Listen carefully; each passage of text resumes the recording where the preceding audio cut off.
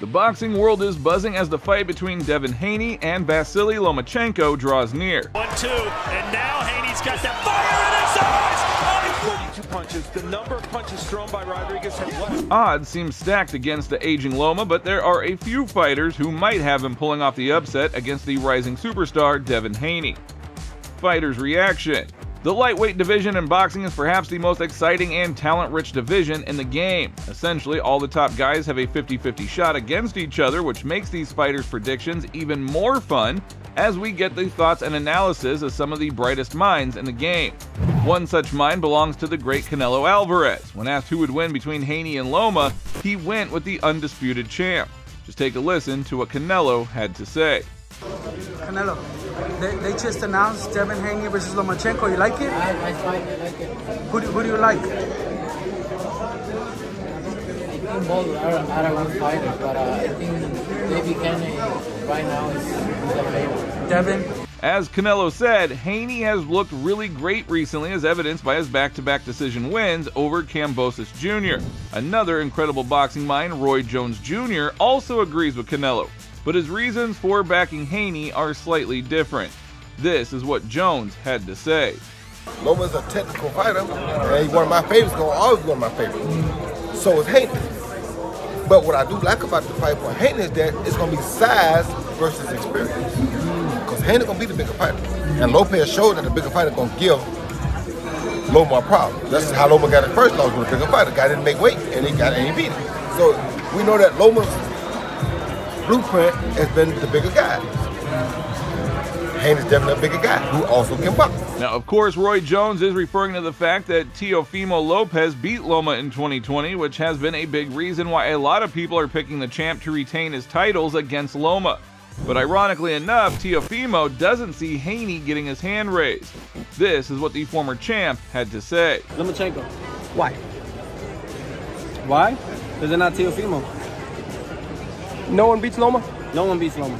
Except nobody beats Lomachenko. Nobody. I mean, I've been in the ring with the man. He's smart. He has so many different tactics that I never even thought of that it's possible. And I absorbed it. I mean, I picked it up right away. I started adapting. I mean, in that fight, you can see that we both dip at the same time. You know, it just started to be, we were in sync after that. And I think that just catching a lot of things that this guy has. He has dirty tactics. He has clean tactics. Overall, he has the experience, and I don't think any of them are ready for that. Fair enough, Loma is incredibly skilled, and no one is Teofimo, but Haney did beat the guy who beat Teofimo. But like the old fighting adage goes, styles makes fights, and perhaps only Teofimo has the style to beat Loma. But we'll see if that is true soon enough. Although this is one of the most highly anticipated fights in boxing, there is one man who seems unimpressed by the matchup. Look at Gervonta Davis's reaction when asked about the upcoming fight. Speaking of the fighters, who do you think will win between Devin Haney and Lomachenko? Next question. And that came after Davis finished talking about how he thinks a lot of current fighters are quote-unquote trash. So I think we can put two and two together there. Now, of course, Tank has had some back and forth with Haney, so those comments could be stemming from the brewing bad blood between the two. Another person who has his eyes set on the potential winner of this fight is the young and super talented Shakur Stevenson.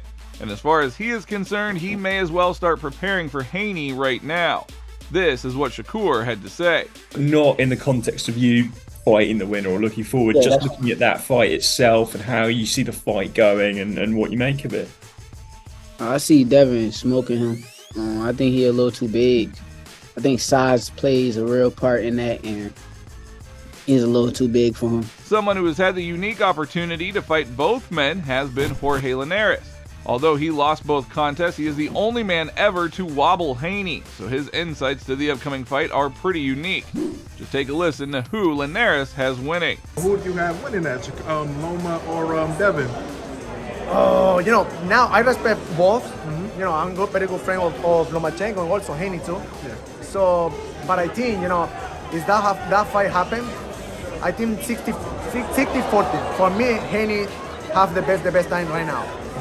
You know, he's quick, he's fast, he has power, and he moves so much and so well in the ring.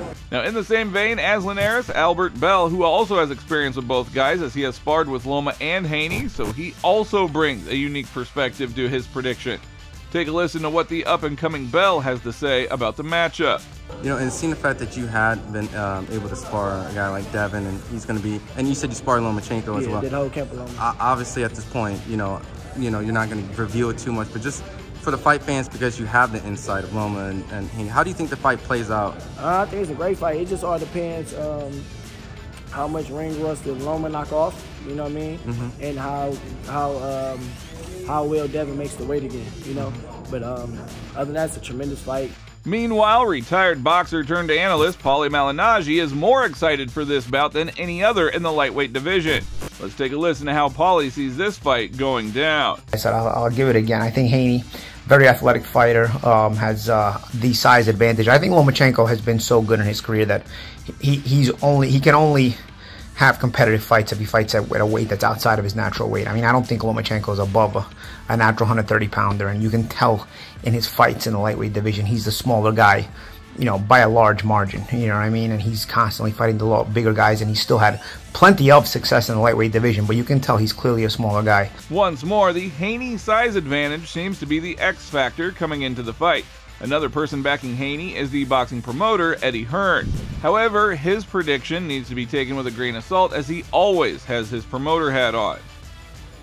Eddie, I see you said that Devin Haney will beat Lomachenko comfortably. Do you really believe that? Yeah, definitely. I think he'll win every round.